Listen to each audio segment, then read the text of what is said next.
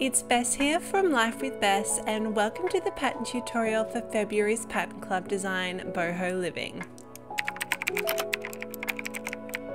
Our first step is to prepare our hoop ready for stitching. For this design we are using some of my all-time favourite fabric from the Devonstone collection, and once your hoop is ready it is time to transfer the design. As usual I will be using my iPad as a light box and the app trace table, but you can also transfer off a printed copy of the design as well.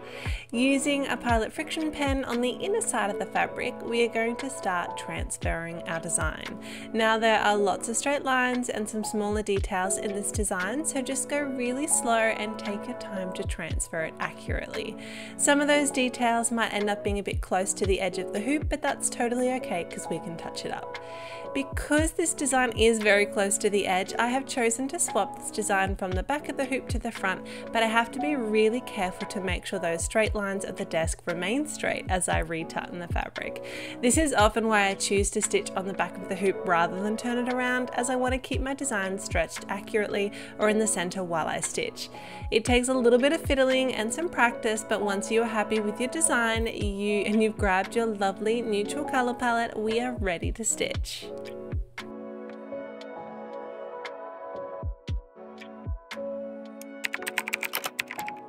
The first little section that we're going to be stitching is this rubber plant that's in its pot resting on this little stool. Starting with some satin stitch, we are going to stitch the pot. Now satin stitch can be a little bit tricky to master, and it is the hero stitch of this piece, so by the end you are going to be a pro. I always start by stitching some guidelines to help show me the direction of my stitches and also help break down the space into smaller sections for me to then go and fill. You can see where I split the square shape of this pot into 3 and then filled with satin stitch. I find this step really helps me to not be too overwhelmed with the space that I'm stitching and allows me to really focus on creating smooth and even satin stitch. Once you are happy with your stitches, you can use your needle to blend the threads together for a continuous satin effect. Moving on to the stool, and the first part that we are going to stitch is the seat of the stool. Again, we are using satin stitch, but instead this time of stitching vertically, so up and down like we did with the pot, we're actually going to be using horizontal stitches to create a contrasting texture with the pot. Now initially I stitched the legs of the stool with long and short stitch, but it never felt right to me, so when I used some short length satin stitch for the rattan chair I knew I needed to go back and fix up that stool. So out the other stitching went. This is really important to remember. If you are ever unhappy with a section of stitching or the colours that you chose, you can always cut it out or unpick it and stitch it again. So this time I am using satin stitch but along the shorter width of the design. It does take a little bit longer because it's a bit more fiddly, but the stitches don't need to be perfect, but it creates this wrapped rattan style effect. This is much better, the end result. Next we're moving on to the rubber plant itself. Start by stitching the leaves at the top of the plant and work your way down. This way you can slightly overlap your stitches to create that layering effect between the leaves that plants naturally have. We have also been using satin stitch here, but slightly angling the stitches into the center to show the shape of the leaves. I personally like to call this petal satin stitch, as this is what I mostly use this stitch for, flowers. The final touch is to add in the stem. We're going to be using stem stitch for this and a darker green thread for contrast. I also chose to use only 3 strands of thread here to show a change in texture and depth and really showcase the leaves. The final little detail we are going to add is some accents to each of the leaves using that same dark green thread and some straight stitch. This is to show the center vein of the leaves. For the leaves out to the side, make sure you keep that accent on the outside edge of the leaves.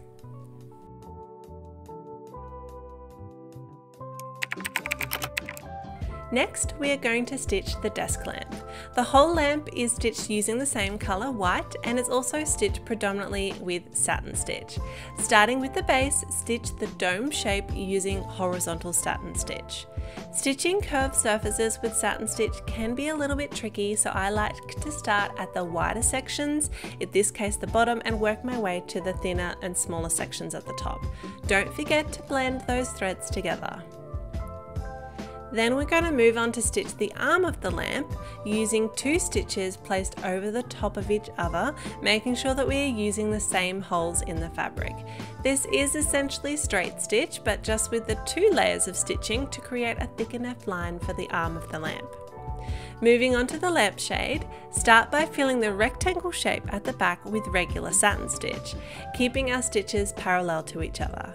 It is only a small shape, so it should only need a handful of stitches to completely fill the space. Then moving on to the front part of the lampshade, start by stitching some guide stitches to show the fanned out effect that we are after. We're going to be using our petal satin stitch here, so make your way across, filling in the spaces, sometimes using some slightly shorter stitches to avoid overcrowding the thread in the center. Blend, and then the lamp is finished.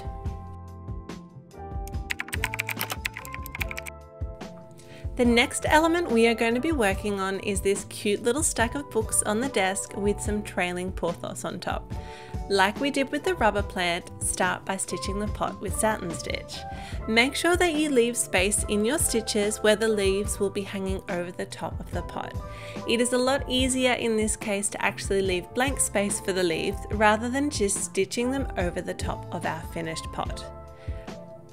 Now onto the 2 books. We're going to be using satin stitch again, but moving horizontally to show a difference in texture between the pot and the books.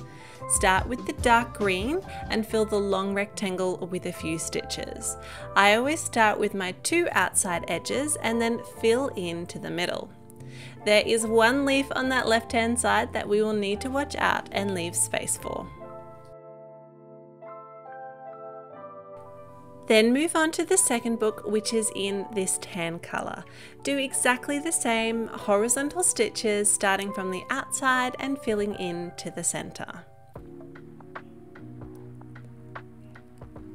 Next we are going to stitch the leaves. Start with the center stitch from the top of the leaf to the center and then fill the rest with satin stitch. This will help you to identify the direction of the different leaves and helps distinguish them from each other. For those tiny little leaves on the tip of the vine, you will probably only need to use 1 stitch.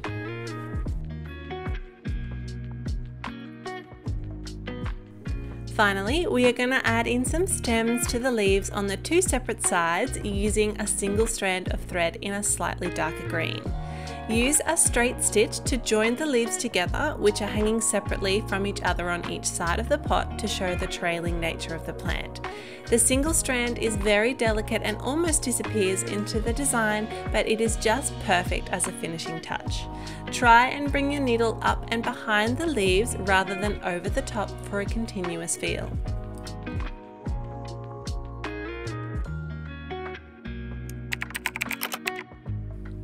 Next, we are going to stitch this gorgeous rattan chair. I would die for one of these chairs, but the next best thing is to stitch one. We're going to start by using whipped back stitch with 6 strands of thread for the fanned section of the chair. Start by using back stitch as an outline, starting with that little arc in the center and then work around the loops. Once the back stitch is completely finished, then it is time to whip it.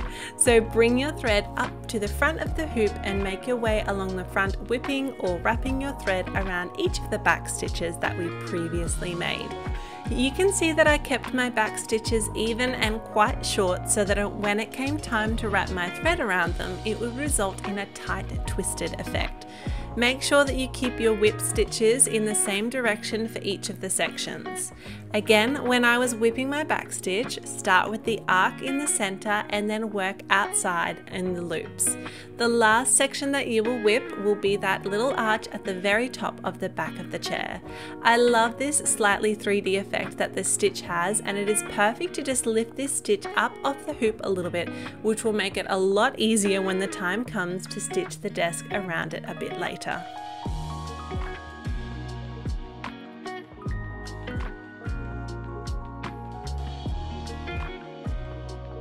Now it is time to stitch the seat of the chair. We're going to be using satin stitch again and have our stitches going horizontally across the seat exactly like we did with the stool earlier.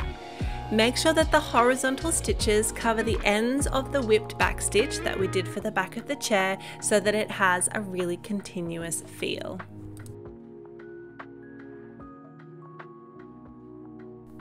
The last step that we have is the legs for the chair, and so we're going to be using our short little satin stitches again. Really take note of the different stitch directions that I have used for the vertical legs and also the horizontal support bar across the legs. You can see that the stitches in the arch bar will follow the curve as well. These stitches are really fiddly but are totally worth it for the end effect. We're going to start with the pot of the banana plant. This time we are going to create a basket style pot using woven fill stitch or basket weave stitch. Start by creating some vertical parallel stitches along the pattern outline given. This will result in a loose weave style basket, but if you are confident with this stitch, you can keep those stitches a lot closer together and have a tighter weaved basket. To create the weave effect, on the horizontal line, bring your needle up and start to weave, alternating it over and then under those vertical stitches that we just stitched. Once on the other side, bring your needle back down through the fabric, ready to come up on the other side to start all over again. This time we are going to alternate the thread the opposite way. So if we went under and then over last time, this time it will be over and then under. Use your needle to position the weaved thread into position and then repeat and fill the space for the basket. Make sure that you weave the very top and the very bottom of the basket as well, and once you have grasped the concept of this stitch, it creates a really fun texture and is something different to draw your eye to in this design. Next we are going to stitch the banana leaves.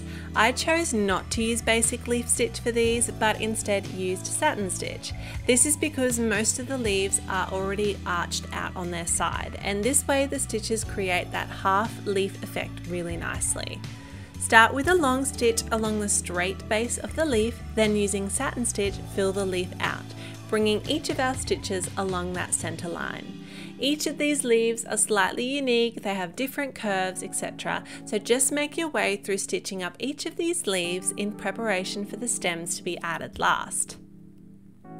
For the stems, we are going to be using 3 strands of the same color green and stem stitch. Start at the bottom of the plant and following the outside 2 stems for the lower leaves first. All of the other stems will fit in between these first 2 stems. Then just follow the pattern outline up and along each line to a leaf. Some of the stems will overlap each other, and as you get towards the top of the plant, the stems will begin to disappear behind leaves and then come back up the other side to connect to the leaves at the very top. The bottom section will get quite crowded with stitches, but that is okay.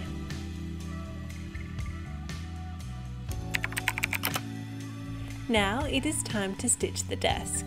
We're going to be using 3 strands of thread to help give some contrast to the 6 strands that we used for the chair and other elements in the design. Start by using split stitch for the legs of the desk.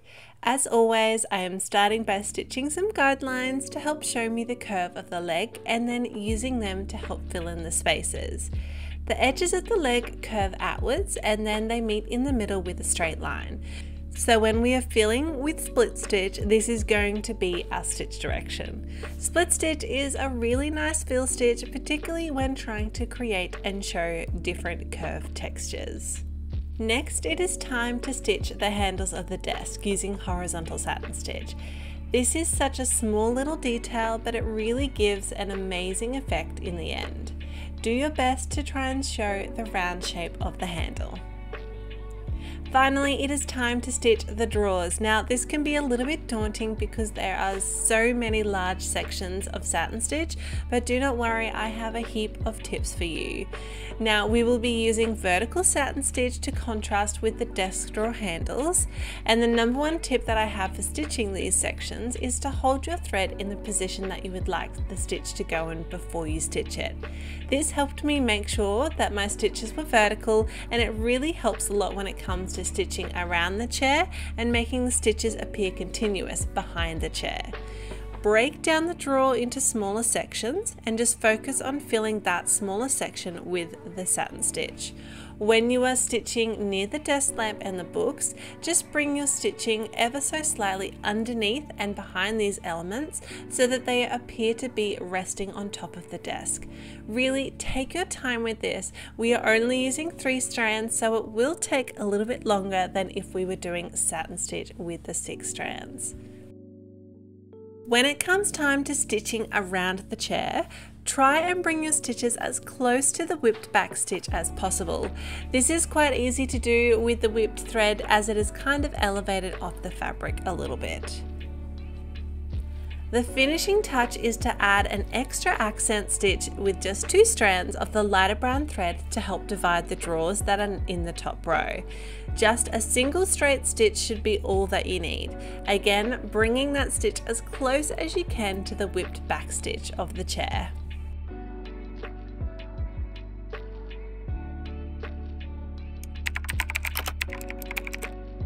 The final part of the design are the 2 strings of light that hang across the top of the hoop that really finish off this little boho space. Start by couching a single strand of black thread as the base for the lights. I tacked the thread in place where each of the lights are marked out to be on the pattern outline. This creates a really nice effect of the lights being connected to the string. Make your way across both of the strings, couching it securely in place. Once the 2 strings are finished, it is time to add some sparkle. Using our gold diamant thread, we're going to be using a detached chain stitch for each of the little light bulbs along the string. This stitch creates a perfect little loop for a bulb that catches the light nicely for that sparkling, twinkling effect. When you're working with diamant thread, it is really best to only work with about 30 centimeters length of thread at a time to prevent the metallic thread from fraying and knotting too much while you are sewing. I personally prefer to use the diamant thread to the DMC Light Effects thread, but they will both do the same job here.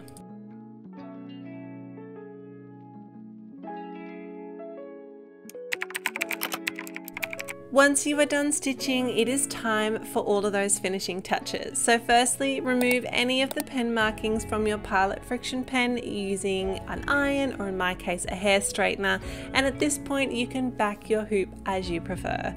And that is it. That is our Boho Living February Pattern Club design for 2023. The PDF pattern with the outline, the color guide, and everything is available on our website, lifewithbess.com. Thank you so much for joining me, and if you have any questions, pop them in the comments below.